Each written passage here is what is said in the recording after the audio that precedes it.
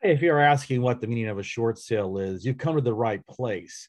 The answer may not be what you expect, but let's get down to it right now. Hi, I'm Dohn Thornton. I'm known as the short sale guy because I've been working in short sales since 2003.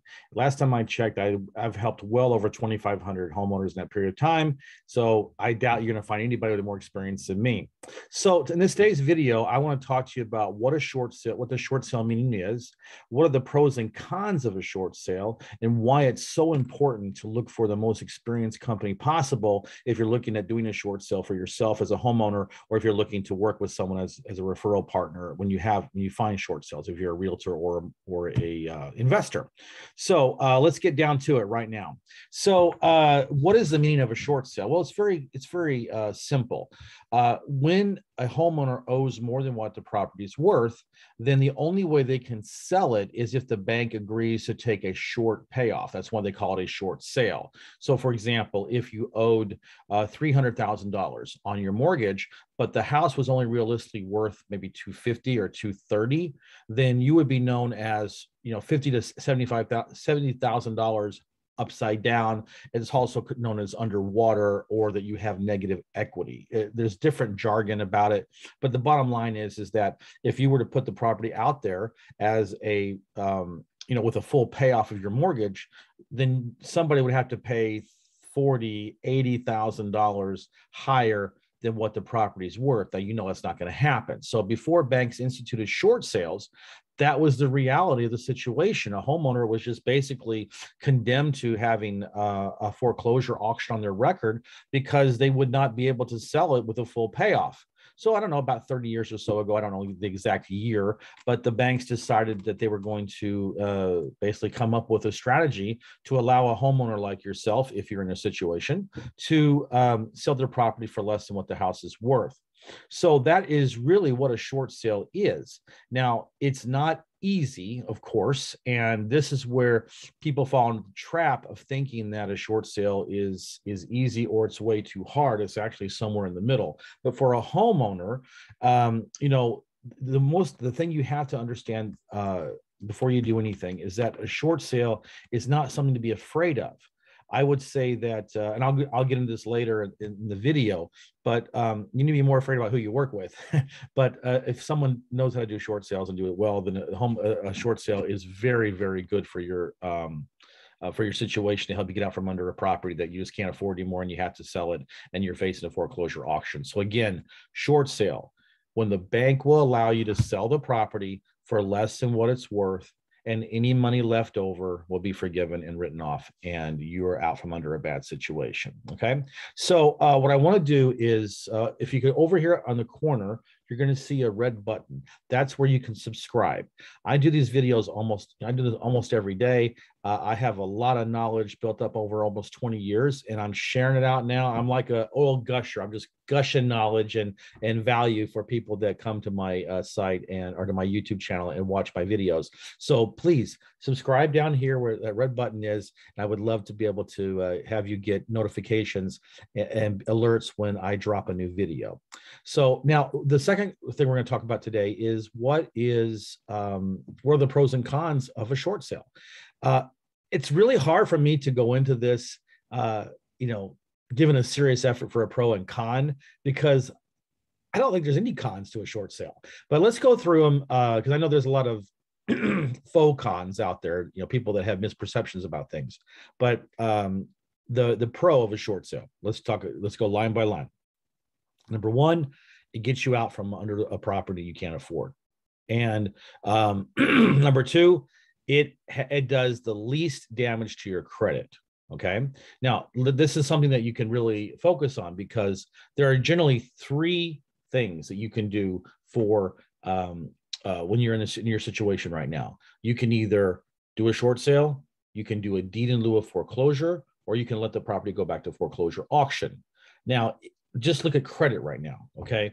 Your goal is you want to be able to mitigate or minimize the loss or the damage to your credit, so that way you can qualify for a new mortgage, a new conventional mortgage as soon as possible. Now, conventional mortgage means like a 30-year mortgage. You get the lowest interest rate possible. It's for people that have good credit. And if you do a short sale, you are able to qualify for a mortgage in 2 years. That's it, 2 years. Now let's look at deed in lieu of foreclosure, or let it go to foreclosure auction. You're talking about 7 years minimum. And here's the thing that people don't seem to understand is that, let's say if you do a deed in lieu of foreclosure and you sign the papers, the bank becomes the owner, they cancel the foreclosure. You think that's the best thing you can do. But actually, and you also probably think that your mortgage is closed off, but it's not. It's not until the bank sells that house that the mortgage is closed out on your credit report. So the 7 years that it takes for you to be able to qualify for a conventional or a conforming mortgage, that only starts to tick when the bank sells the property. So what happens if it takes the bank a year to sell it? And sometimes what the banks will do, they'll put up a real high price and just wait. And it could be, it could be 6 months, it could be 8 months, it could be a year. I've seen people who have they did a deed in lieu 4 years ago, and they're still waiting for the property to close. So you don't want that. And that's one of the biggest advantages of doing a short sale, as opposed to doing a deed in lieu of foreclosure or a foreclosure auction, is that when the bank gets it back, and when 95% of the time they get the property back, then they're going to throw it out there, and they're not going to get any hurry to sell the property. They want to try to get as high as they can. So that's not in your interest; it's in their interest. Okay. Number two is another pro to a short sale is that all your costs are paid. So the bank will pay all your commissions, the closing costs. There's nothing out of pocket for you. Whereas, obviously you don't pay anything for a foreclosure auction or a deed in lieu either, but there's a negative connotation to your credit and the fact that it's going to be looked upon as a foreclosure. So that's not good. The other thing is that if you're listed on the property, then you will probably get some kind of relocation amount that can vary anywhere between $3,000 to $5,000. So what we've been seeing the last year or so. But at least you get some kind of relocation incentive. Now you can get that for a deed in lieu, but again, it's like if each one of them you get a relocation money, but this one kills your credit and this one doesn't, then you want to try to go with the one that doesn't kill your credit, right? So that's just a real brief overview of the pros and cons of a short sale. So let's just summarize this. All costs are paid by the bank. It's by far the least damage to your credit. I can't tell you exactly how many points you get dinged on, but it's a lot less than what you do for a foreclosure auction or a deed in lieu of foreclosure. And you can bounce back in a couple of years, and it goes in your credit report as paid settled or paid short sale. It does not show up as a foreclosure. And listen, a deed in lieu of foreclosure on your credit report is considered a foreclosure, just so you know. Okay. Now, I'm just curious. In the comments below, leave me a comment if I said anything here that you didn't know about, or if maybe you had a different opinion or someone had told you something differently. I love to get feedback from my viewers, and I would love to engage with you. So basically, in the comments below, go ahead and let me know what you think about this. That would be awesome. When you are thinking about a short sale or about doing a short sale, let's say if you're a homeowner first, and you're saying, okay, I'm upside down on my property and I do need to sell. I'm facing foreclosure, or maybe you're not, but you still need to sell anyway. Then you're going to want to work with someone. It's so important in this situation that you choose a company that has done this for at least 15 years. And I'm not trying to overemphasize this or exaggerate its importance. And the reason why is, look, here's a dirty, dark secret about short sales. Realtors will only do them if the economic conditions force them to. And I find this so fascinating because when I started doing this in 2002 and 2003, we had an extremely hot real estate market. It was very similar to what's been going on the last few years here in the country, especially in Florida, where I'm from. And you could not get any realtors to touch a short sale. They didn't want anything to do with it. It was like they were radioactive. They don't like them. This is a deep, dark secret. No matter what they tell you, you can talk to listing agents and they'll tell you, oh, I'm a short sale expert. Oh, I love short sales. No, short sales are in my blood.